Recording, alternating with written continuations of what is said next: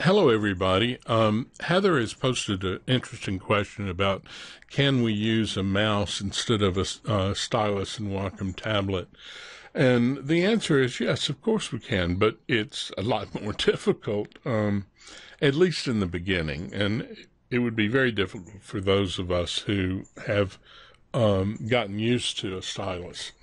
I have a Maggie problem right now. My cat is trying to crawl across my tablet. Okay, let's see if we can get this back on track.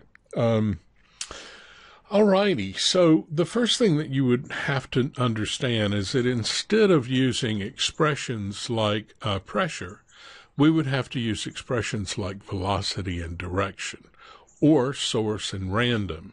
But these other things would not work, none would work, of course, but the other things would not work with your mouse.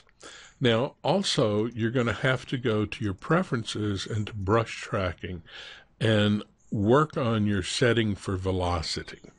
And I would say just make a bunch of really fast lines through your scratch pad, and that's going to give you something like that, which would probably work pretty well you have to try it and see. And then you may have to adjust these up or down to get your velocity working the best for you. Okay, so let's see if we can explain this a little more in real terms. If we go to the real 2B pencil and we set its size up to velocity, and then we click on this invert size expression, and we have the min size low, your size step is going to have to stay up high with this is a hard media brush, so it has to stay up high, but that's okay. What this means is that the slower the velocity, the smaller the stroke, the thinner the stroke. The faster the velocity, the thicker the stroke. So if I took this real 2B pencil, and let's get kind of a dark color there, and I go slowly, I'm going to get a fairly nice thin line. Faster I go, the thicker the line becomes. But it's really fast and it's kind of jumpy. But even so, I mean, I could probably get used to making some interesting marks with this. And again, you've got to understand it's going to be so dependent upon your settings. As a matter of fact, let's grab the if I can find it, brush calibration, and we'll bring this out and we'll enable brush calibration. Okay, so at this setting, notice what the brush does. Slow, fast, and it gets kind of bumpy like that, right? So we bring this up to get it closer. And now we go slow, fast, and see the difference that made? Okay, so let's bring that back down. Slow, sometimes it doesn't want to move. Slow and fast, and it's getting to be a little bit different. Let's bring this one down a bit and see what, whoa. Now, look at that. That really made a difference. All right, so this is a big group here. Let's see if this comes up with it. Anyway, I don't want to take too much time playing with this, but basically that's what you want to do, is you want to work on your velocity and power scale on your brush calibration. All right, so we'll move it out on the side, and I will delete what's there. The cat just went across again. Okay, so now another thing that you want to think about would be brushes that will do part of the work for you. And those kind of brushes would be something like this sargent brush. So if we pick up a color with the sargent brush, and let's look how I have it set up. I honestly don't remember. Okay, so I have the size I have no difference in the way the size is set up. So right now, it's just going to give you the same thing regardless of which direction you go. Now, if we go to General, my opacity is set up to pressure. So let's do something different with this one. Let's change it. Let's change the opacity to, wait a minute, get rid of this. Let's change the opacity to direction. Okay, now if I change the opacity to direction, and this is at 0, then that means up and down, I'm going to get hardly any opacity. Right to left is when I'll get the opacity. At an angle, I get somewhere in between, okay? So when it goes over itself, we're going to be bringing the white in, and back and forth, we've got the blue. Now, of course, if we have red down here, and we go back to the blue, we're going to be bringing that red and blue together and kind of mixing it. Okay, now if we go to size and I change that to velocity, and again I'm going to invert the expression. I have the min size real low. I don't remember what the original setting was. But again here, slow gives me nice little lines, and faster would give me heavier lines. Now, I'm not all that fond of the sargent brush, but you could, Heather, I imagine your sargent brushes would work very well. It's kind of like buttery oils. My buttery oils are all based on the same technology that's in the sargent brush, but I've taken it to a different kind of place. So this type of brush is one that will work in your favor. For instance, if you start with, let's look at how I've got it set up first. Size, I don't have anything done to that. Opacity, nothing done to that. Okay, so the brush is still as it was originally.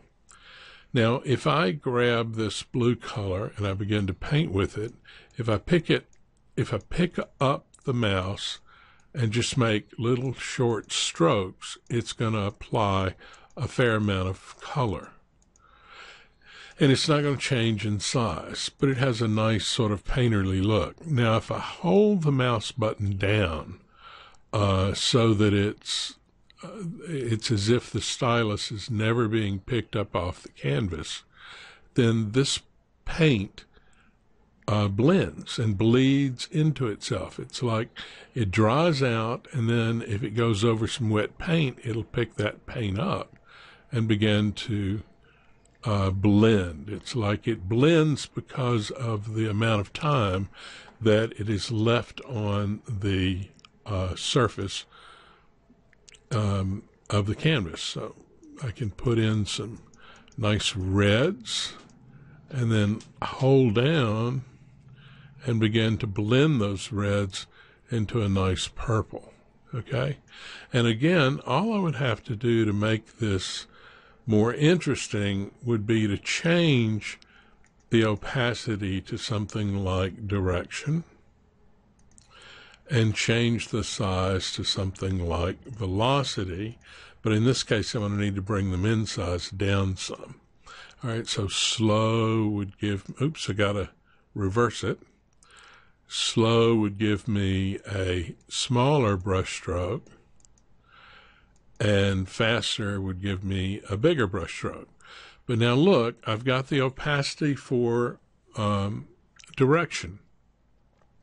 So when I go down, I'm using less of the paint and picking up more of what's already there. If I go side to side, you see I'm putting more of the paint down. So that's how your direction works. But if I change this direction down here, right now it's on 0.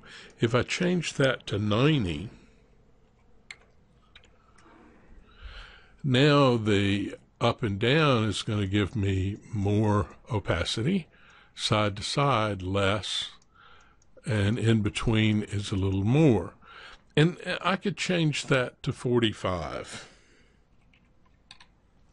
And now I'm going to get most of my opacity in that direction, less opacity in that direction, because it's now it's always a perpendicular setup, this to that. It's just that now we've turned that perpendicular setup to this way and that way.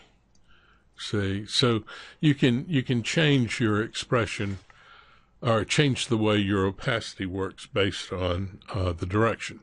Okay, so can we do something with this? Sure, we can.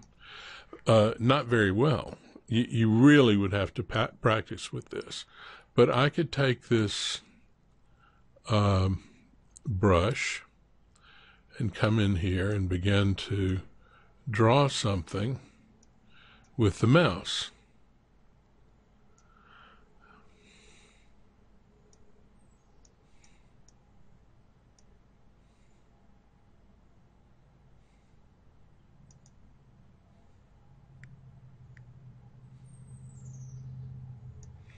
I guess I should talk, but, you know, it's a lot more fun to just paint without having to say something all the time. Let's see, that would have needed to come down something like this. And this should probably come down a bit. This would have been over some. That's all right, we're going to paint over the top of it anyway. And then we would have another thing over the side. Now, y'all don't laugh at this. All right, so I'll take a nice red here and begin, or it's actually a alizarin kind of color, and I'm going to drop it in just little tips so that it's darker, and then I'm going to hold my brush down and begin to fan it out a little bit, like you see.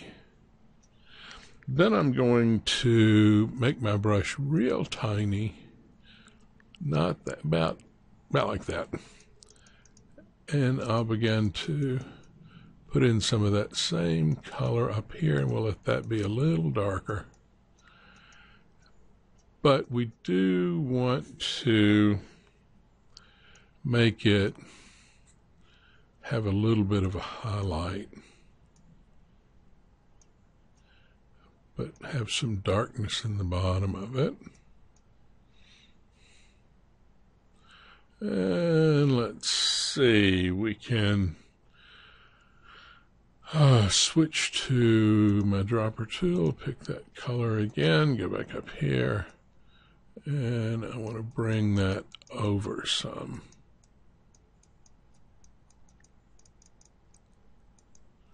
Okay, now I could sit here and paint for a long time and try to actually make this come out looking like something. But, you know, there's no sense in us spending that much time on this, because I think I've shown you that you can work this way once you make a few changes with your preferences, your brush tracking, make a few changes in the brush, and then a lot of practice to get this to work. Okay, hope that helps. Talk to you guys later. Bye-bye.